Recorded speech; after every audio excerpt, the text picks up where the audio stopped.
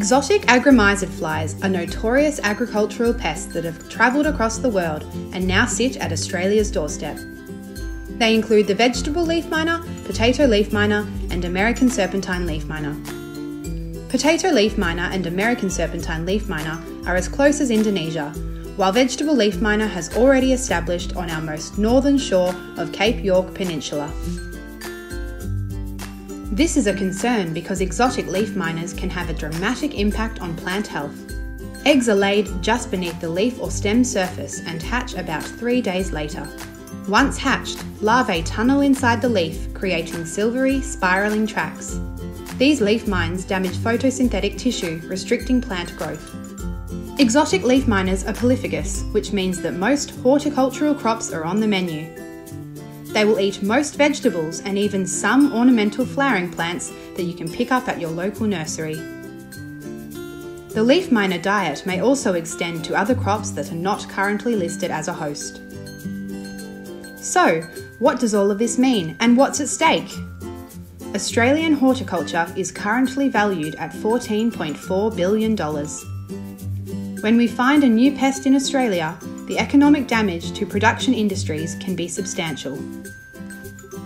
Farmers can experience trade bans, production losses, and quarantine. Fresh produce may not reach store shelves and the cost will increase. Home gardens can also be impacted. Everybody loses. So, what have we done about it? Several industries, including the vegetables, nursery, melons and potatoes, together with the Research and Development Corporation Hort Innovation, launched a research and development program for control, eradication and preparedness for vegetable leaf miner. This project is all about being prepared, and it brought together research groups, governments and industry bodies.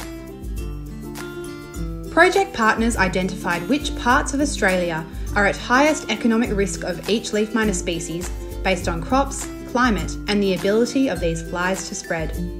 They created guidelines for effective surveillance and created new DNA-based tests to rapidly identify these exotic flies. And they found that Australia is already full of the same tiny beneficial wasps that are so important for controlling leaf miner pests overseas. As long as we make careful chemical choices, these little wasps will do most of the work protecting our crops. Chemical permits are also being developed, ensuring that industries are well prepared for exotic leaf miner incursions when they happen.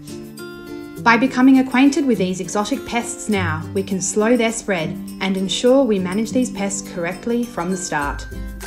Australia is renowned for producing high-quality fresh produce. To keep it that way, we need to stay vigilant.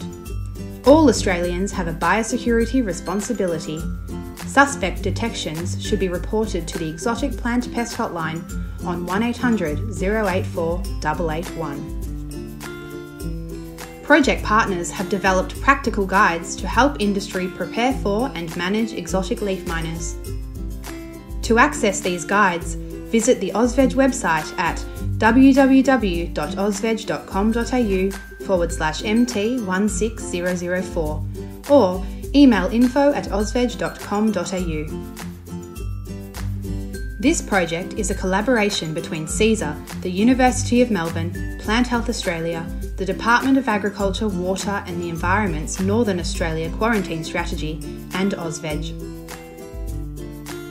Control, eradication and preparedness for vegetable leaf miner MT16004 has been funded by Hort Innovation using the vegetable, nursery, melon and potato research and development levies and contributions from the Australian Government. Hort Innovation is the grower-owned, not-for-profit research and development corporation for Australian horticulture.